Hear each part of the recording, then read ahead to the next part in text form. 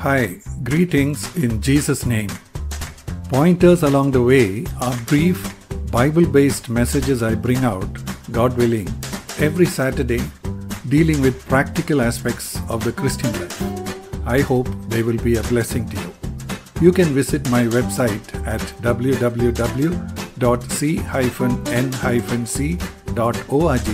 for my articles and books. This is pointer number 984, and the title is Disproportionate Reactions.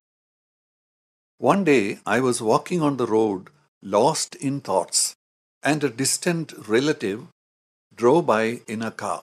She waved out to me, but I didn't notice her or the car. She was so upset that she drove straight to my house and told my wife that I was an arrogant man. These kinds of reactions are very common, aren't they? Someone gets upset because the pastor didn't greet him or visit when he was sick, or when they get cut off on a phone call, or any one of 1,000 other things. Friendships break up, and sometimes these result in attacks, spreading stories, teaching the others a lesson, etc. This happens even towards God. People know theoretically that God is good all the time. He will never leave us, etc. But when He didn't answer a prayer, people are ready to quit on Him. When something goes wrong, they put the blame on Him. They think He is not managing things for them well enough. Even those who have been evangelists and Bible teachers have quit when their expectations were crossed. Our knowledge and understanding are very much limited. None of us really knows what the others are thinking or why exactly they do certain things. The problem is that with our limited knowledge, we assume that we have got them figured out.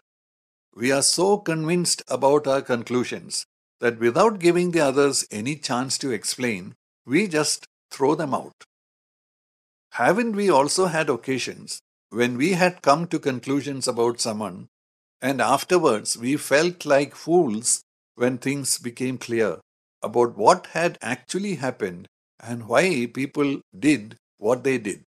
Yet, it seems we are slow to learn. When we know that God is good and He will never leave us, why don't we believe it when we feel we can't trust Him? Is it any fault on His side? Never. There is never a fault on His side, and He never makes a mistake. What then is the problem? It is just that we can't always understand or figure out what He is doing. If we can't always figure out people, do we imagine we can ever fully understand God's ways? But if we are wise, we have to admit that He must still be good even when we have doubts. And there must be some valid explanation He has for all His actions. Even when we can't understand what He is doing, we must believe that His plans for us are always for our welfare. Jeremiah chapter 29, verse 11.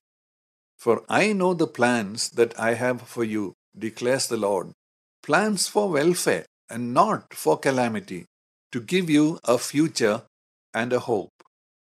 Even if He is disciplining us, it is still out of love for us.